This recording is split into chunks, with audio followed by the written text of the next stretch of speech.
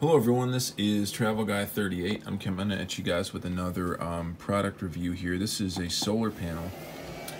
It's the Sinkeu G600 and I've had it now for about 6 months or so, and we took it camping this summer, and it's a great little power unit. It's got a 300 watt hour or 299 watt hour battery. It's got a continuous sine wave output of 600 watts. It can boost all the way to 750. And yeah, it's been a great unit. I got a really good price on it. I think normally it's 300 bucks, and it's very simple. It's got a nice light on the back that is really useful if you're camping or if you have a power outage emergency. And so this was, yeah, 300 originally, and we got it for, it was $290. It was $199 on sale, and then there was like an extra Amazon thing, so I ended up picking it up for, I think, $167, and you could probably find a good deal on it as well.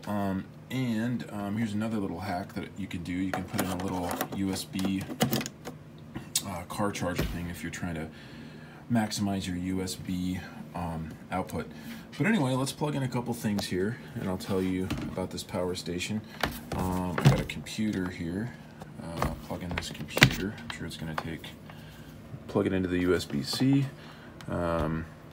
So you can, push this button to activate the certain USB-C. So there we go. So we're getting about 5 watts on the little computer here. Let's plug in a fan. Let's do some AC here. So I got a fan over here. I think it's going to be about 30 watts. Actually, it might be a little bit more, actually. Let's see. Doesn't want to work. No, my fan doesn't want to work. Okay. So my fan, oh, here it goes. Okay, there you go. The fan's going now. Cheap fan, doesn't always work.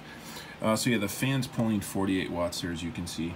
So yeah, I mean, it pulls pretty well. It's pretty powerful, and I also have an induction cooktop that with the low setting of 600 watts, and it'll run that for about 28 minutes before it dies. It's a 600 watt output, but it only has a 300 watt hour battery. And so I would say my review on this thing is great. It's really simple. It's got lithium ion batteries. It doesn't have the lithium phosphate batteries.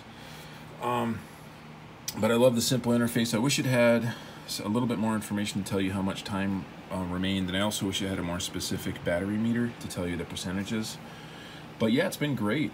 I've used a solar charger on it. The one downside, it maxes out at about 91 watts input, and that's for wall and solar. I believe a car charger would probably be the same, about 100 watts is the max input. So that's the downside. But if you can get a good deal on it, I think this is a great power station to have. It's simple. It never really overheats. And it's worked really great, and I don't regret buying it. So yeah, this is a very short review for the Sinkeu G600.